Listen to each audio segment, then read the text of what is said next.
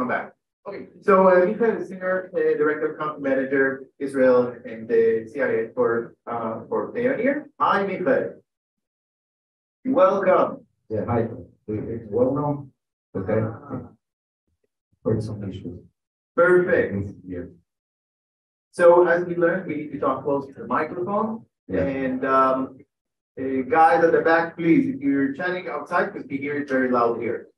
So Michael, maybe a few words about yourself, about like a lot of people here know about Payoneer, but briefly maybe. So they'll just listen. Yeah, okay. So usually in Israel, Payoneer is considered mostly as a great place to work in. As one of us know, we see jobs posted by Payoneer. But lately, what actually happened is obviously because of the new legislation, we mostly started with our operations in Israel as well.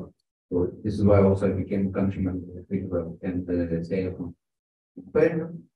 Since beginning of the year. So, okay, so Payoneer focus mainly on wait, it's really, really hard. Excuse me, at the back, I'm sorry, it will be very appreciated if you can be outside and chat. We hear it very loud, it's very hard to concentrate.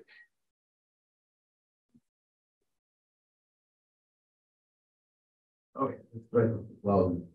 No, we can skip right, but yeah. Okay, sorry. So let's talk about cross-border transactions, especially from Israel, especially multi-currency, very problematic for a lot of companies. So how do you solve it? So yeah, so Payoneer exists from 2005, something like that. Went public in 2021, Nasdaq, and since the beginning, Payoneer was developing on infrastructure. Like we're not bank, we're an American fintech. So that also allowed us to work a lot with different banks around the world. And obviously the top banks that exist, let's say Bank of America in the US, Barclays in the UK. We can talk about Citi as well. So you're helping the cross-border transactions, and is it with a local bank account, or is it your account that you're building out of like an e-money account? How does that work? So yeah, actually Payoneer holds bank accounts across the world, and we are providing bank account numbers for receiving accounts to our customers, and each one of them is unique. So basically, you're receiving the actual bank account number to receive funds across the world in different currencies.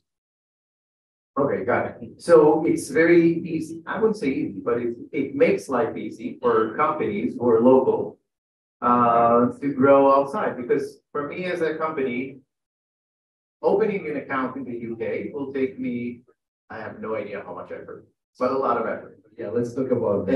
And that's like a progressive market. If I need to open one in Ethiopia, it might be even harder. So how do you help the local companies now they're growing outside, especially from Israel? A lot of the Israeli startups are doing this transition. So where do you fit in and when? So yeah, we've actually understood that many companies, Israel market is very small. And we have huge amount of startups in different fields like I don't know, even fintechs as well, right?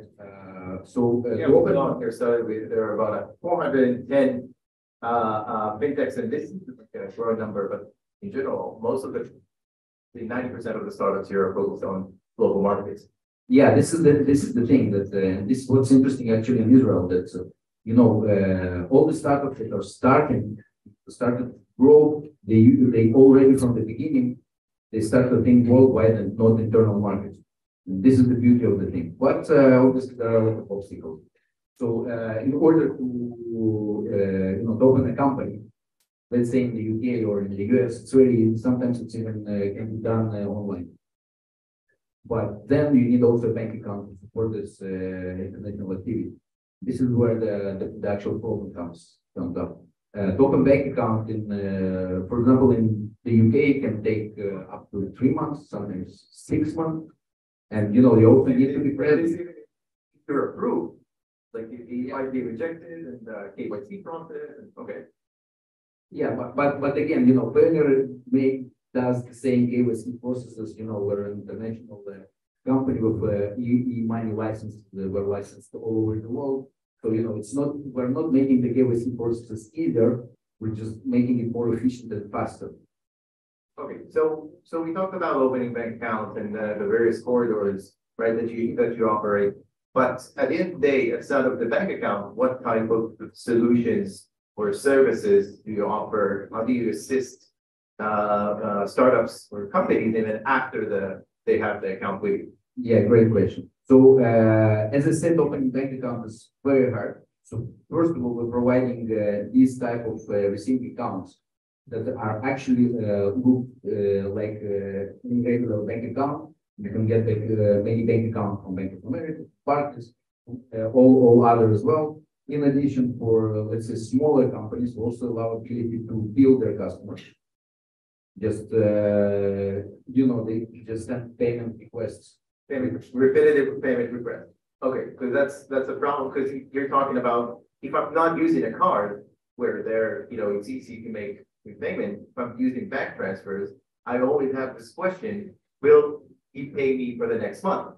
So I can have like a full kind of yeah. So payment requests are also you can also set it up like that with reminders, recurring requests.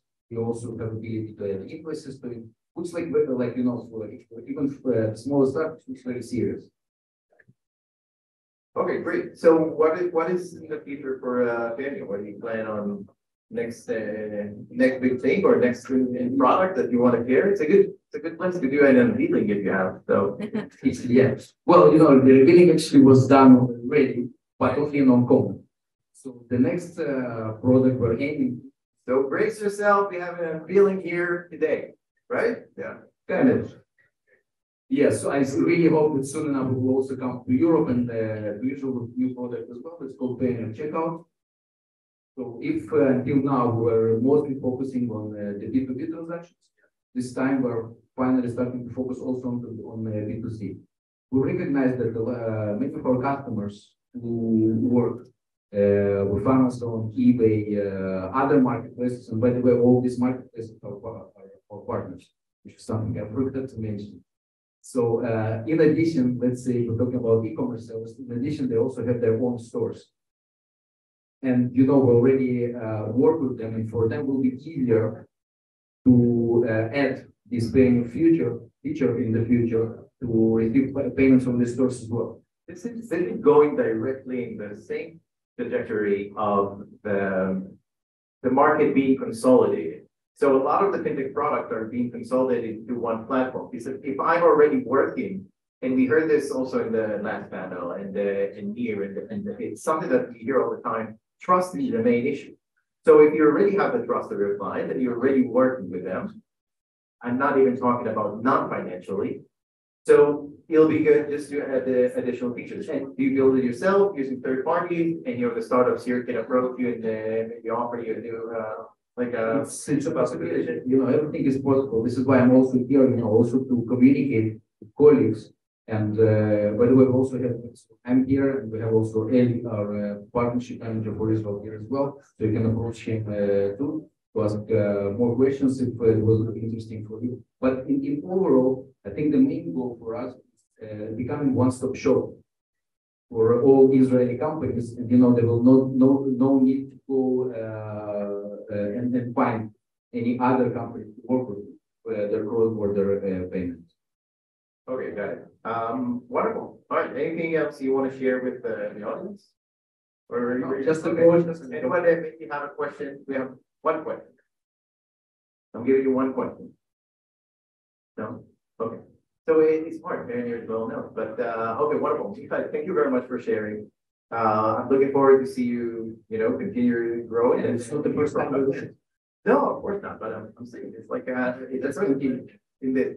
So if you have any ideas for Payoneer, reach out. Perfect. Thank you very much. Thank you. Yes, please.